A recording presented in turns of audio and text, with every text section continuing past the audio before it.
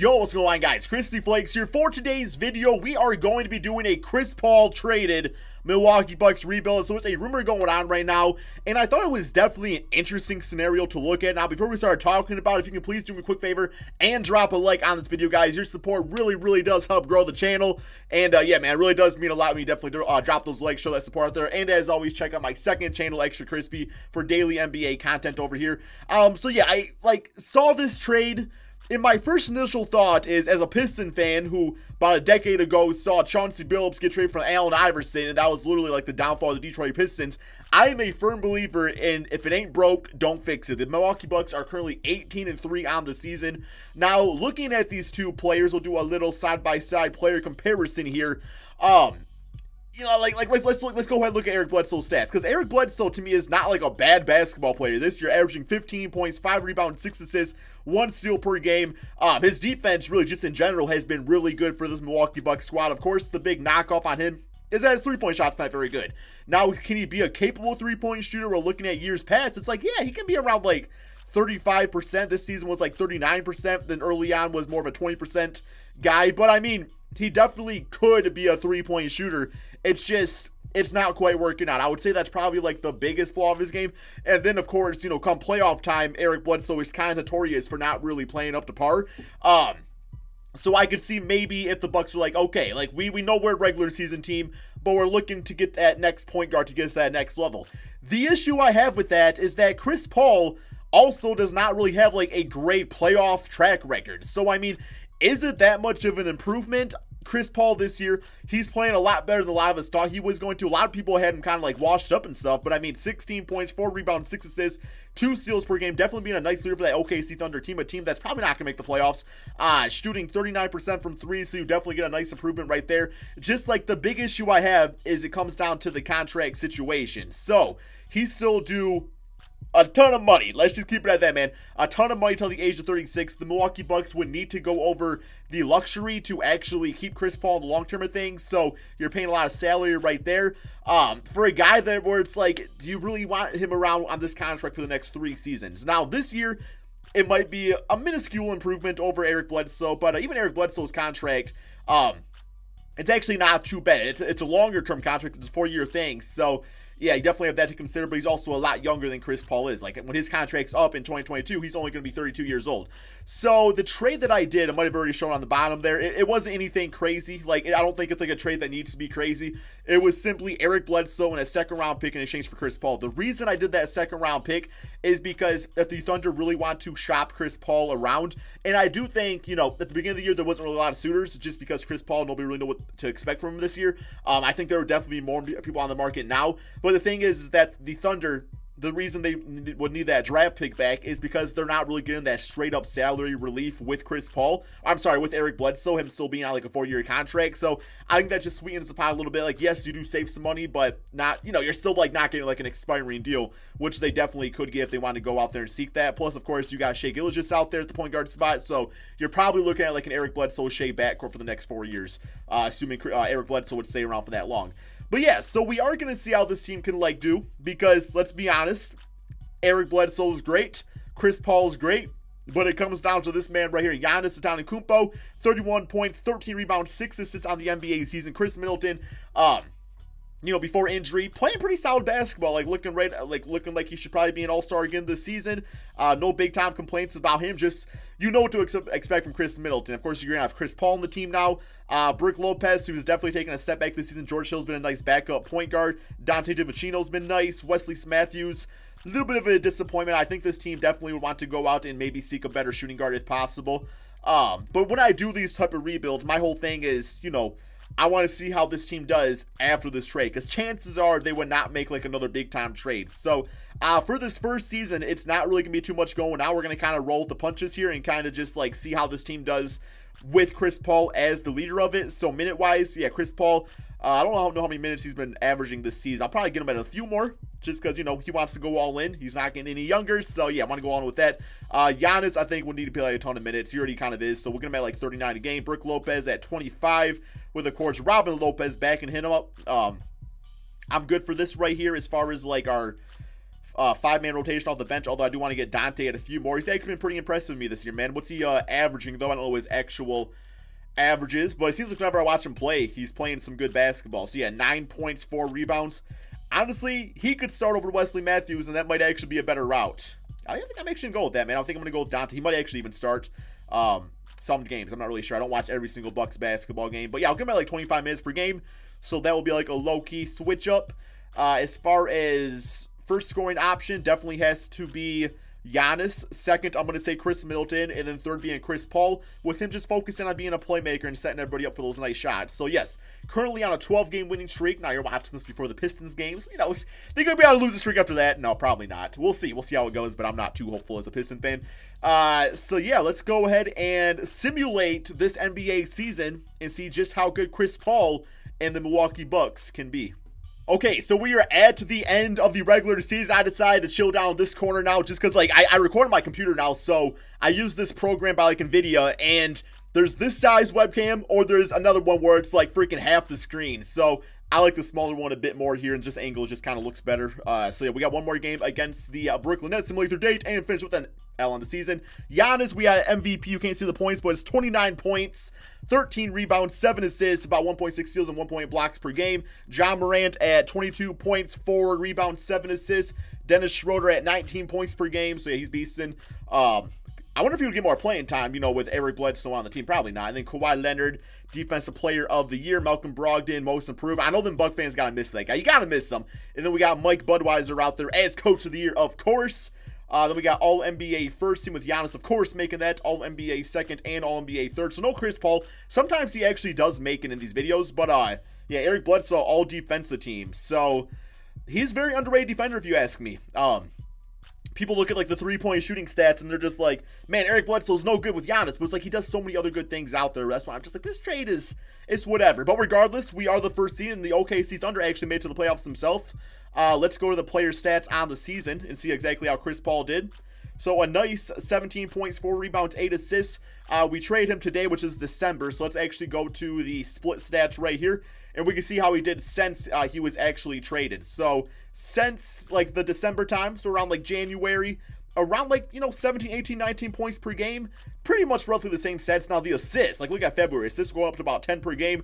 8 assists in January, steals. So the defense still looking great. Shooting wise, still very, very efficient. He was actually playing really good fall in like February. Yeah, 3-point shot actually got even better out there playing off Giannis. So I guess that's the difference between playing with Giannis or playing with like Danilo Gallinari, who's fine, but he's not going to warrant as many double teams as a Giannis would. Brook Lopez 9 points. George Hill did fine. Ersan, Wesley, and then I give Dante the damn start out there. Now Wesley Matthews wants to play better, so I'm kind of dumbfounded on who to actually play long term. We'll see, man. That might be a position to look to upgrade as we go on with this rebuild. But here we go. First round, we do have the Orlando Magic. I think we could definitely get past the Magic. Is it going to be a sweep? I'll say Vucevic is good for 1 game. There we go. Damn, 2 games. DJ Augustine, of course, probably got 1 of those. Markelle Fultz, 21 points in the closeout. 28, 12, and 3 for Giannis. 17, 5, and 7 for Chris Paul. And 14 and 9 for George Hill, which I love having George Hill on this team just because, like, you know, if Chris Paul does have, like, a slower game, you have such a good backup point guard to kind of, like, slow things down and bring it back to center. Next up, Boston Celtics. Simulate round here, see how this goes. And, damn, I was not expecting the sweep of the Celtics, but 2K doesn't like the Celtics, so, yo, look at this stat line. 25, 12, 15, 3, 3, and 2 turnovers, which ain't bad. Even knocked down his threes now. Korver playing like damn Philly Korver right there. And Chris Paul, you know, 9 points, 2 rebounds, but I love the 10 assists. You know, sometimes it's just about kicking it back. You become the playmaker. Let George Hill do some scoring. It's all good. And then Chris Middleton played great, too. Okay, next up, we got the Brooklyn Nets. I don't think Kevin Durant is healthy yet, but we'll see. Yeah, he's not healthy at all. I mean, he's supposed to be out, but just some, you know, it's 2K. Simulate round.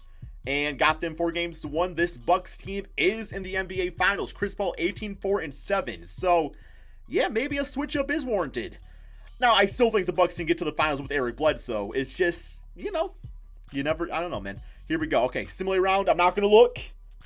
Did we win? Did we beat Kawhi Leonard and Paul George? Probably not. Hey, there we go, guys. Milwaukee Bucks, your NBA champions. It's just the first season right. I didn't even know the rebuild nothing. I just did the trade, right? That's why I didn't really want to touch it all too much. 23 points, 10 rebounds, 5 assists, 2 steals, 2 blocks. I definitely think Giannis deserves that finals MVP. It It was a 7-game series. Oh, my. Yo, look at Giannis in that closeout. 37, 17, and 9. 3 steals, 3 blocks, doing it all. Chris Paul, huge game. Near triple-double, 19, 6, and 12. You could just tell Chris Paul would want to win. And then very bad shooting night for Chris Middleton, but still managing to get to that. Well, didn't even really get to the free throw line. Knocked down his threes. I guess if you're going to go 4 for 20, at least the 4 shots is 3-pointers. But, yeah, not absolutely amazing. All right. Yeah, that's pretty cool. I'm going to do another season just because, you know, it's not a rebuild unless you do more than one season. I guess we'll see if we can go back-to-back, make this team a dynasty, keep Giannis around, because you want to keep him happy next year, too.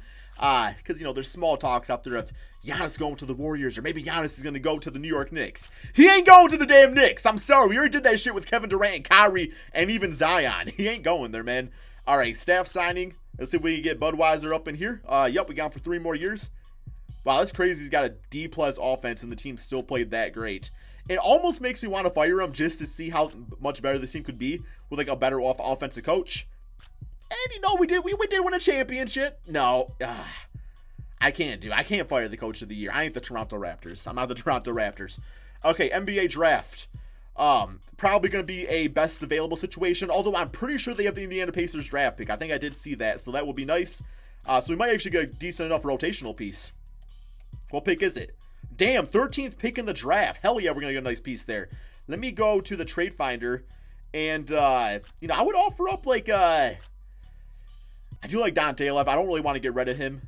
I don't know, like, George Hill was nice. He might have some good trade value. He's 34 now, so, I mean, we might want to get younger at the point guard spot. Like, him with the first-round pick, we might be able to get us a quality starting shooting guard. Here you got Jordan Clarkson, Dylan Windler. That's not bad. Romeo Langford, Brandon Clark. Wow, that's actually a really good trade. James Wiseman? Okay, I'm sorry, guys. That is a fantastic trade, but there is no way I could finesse the Atlanta Hawks like that. I can't do it. Charlotte Hornets, Miles Bridges, Malik Monk. That's actually some 2 nice pieces. Okay. Bjelica, Sekou, OG Anunoby. That's not bad. I actually kind of like that. Maybe the Raptors are looking to rebuild a little bit. Get a nice veteran with George Hill also. You also get that Matt Thomas guy, Derek White. Okay.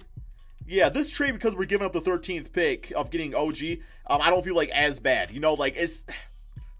No trades are ever completely are ever completely equal. That trade I was fine with, because now I'm probably going to put Chris Middleton back at the 2 spot.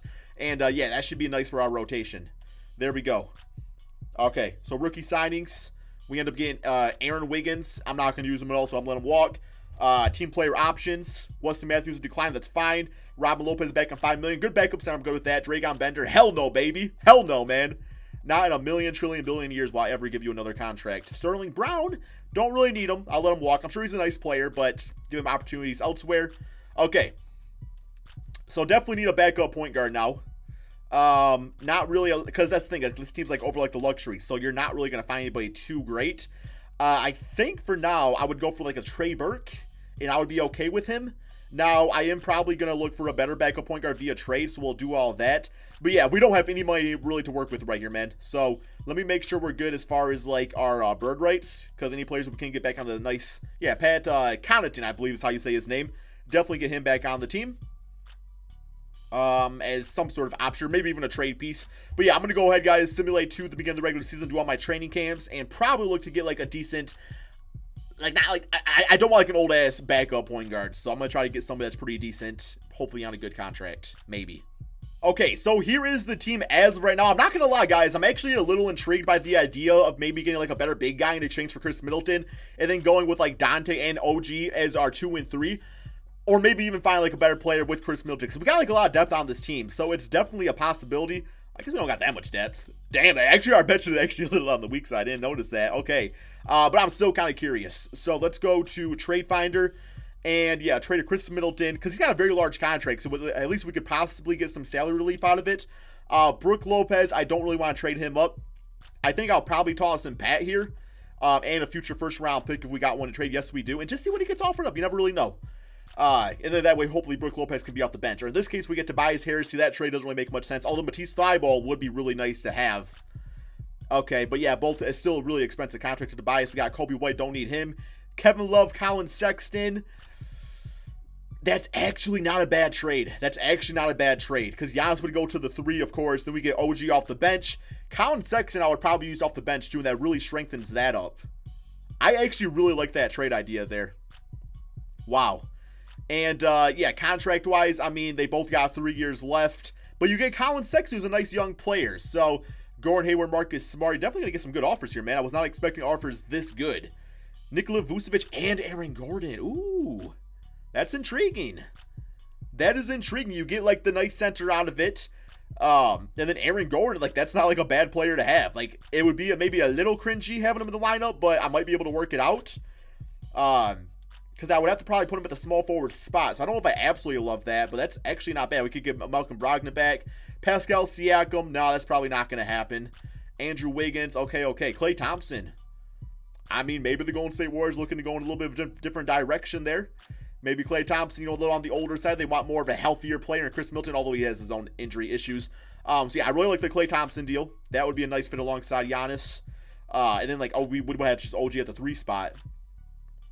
And you get Kevon Looney out of it. So, it's either that trade or it's the trade for Vucevic and Aaron Gordon.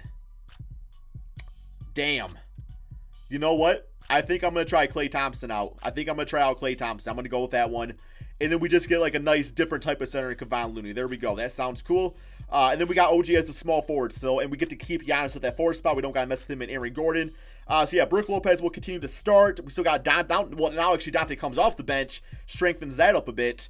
And I'm actually kind of good with like Trey Burke there. I would probably like to get like another like backup power forward if possible. So let's do a trade of Sterling.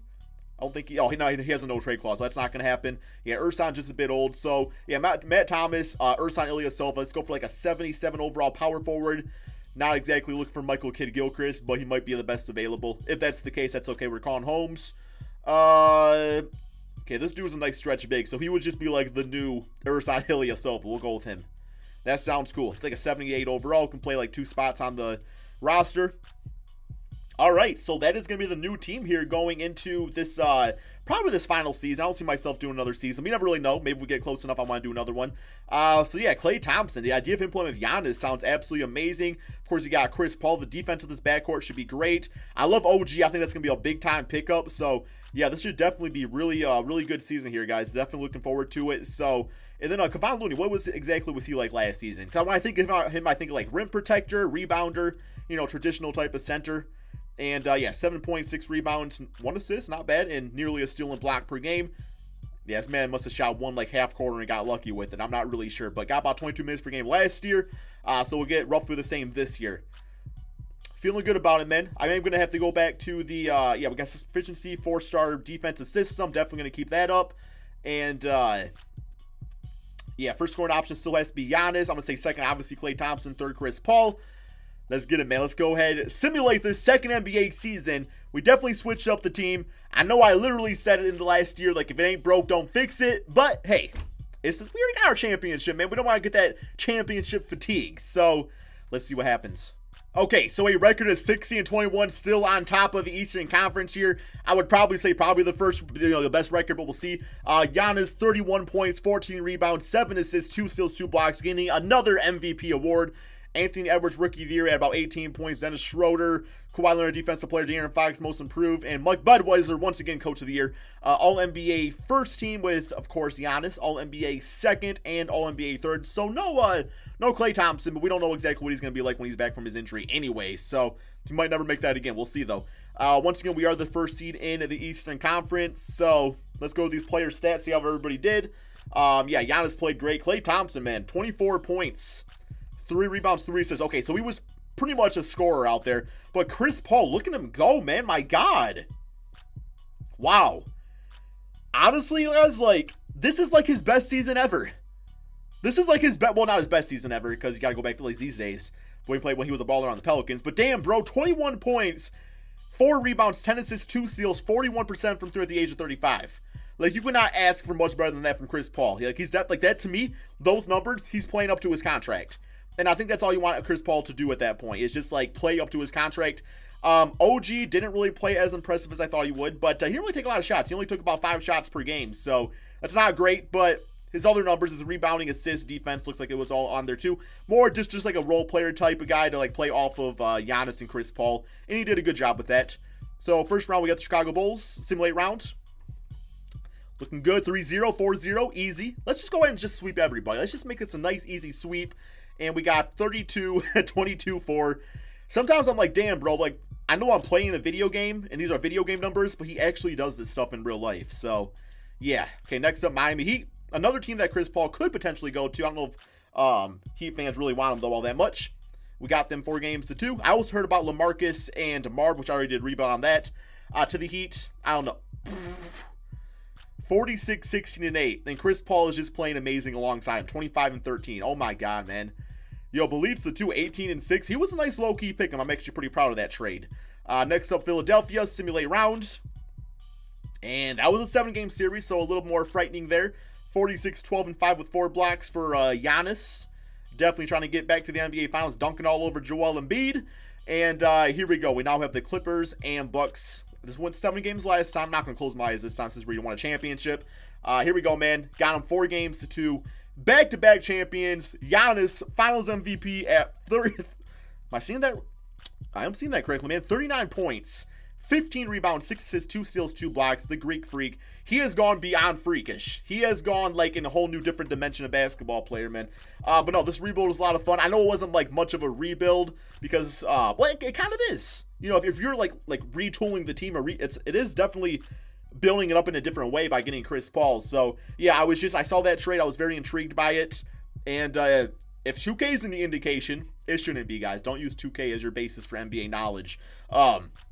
Although sometimes, you know, it can be like, I probably do that sometimes myself, but just kind of like talking in discussion. But yeah, man, was a lot of fun to do. Thank you guys all so much for watching. Be sure to drop that like, subscribe if you're new to my channel. Check out my second channel, Extra Crispy. Also, the Bad Boys podcast with Zach Lee, SDC. We get in there, man. I've had some stuff going on, so yeah, it's kind of gotten put off a little bit, but we're hoping to record either today or tomorrow and getting that out to you guys as soon as possible. All right, guys, peace out.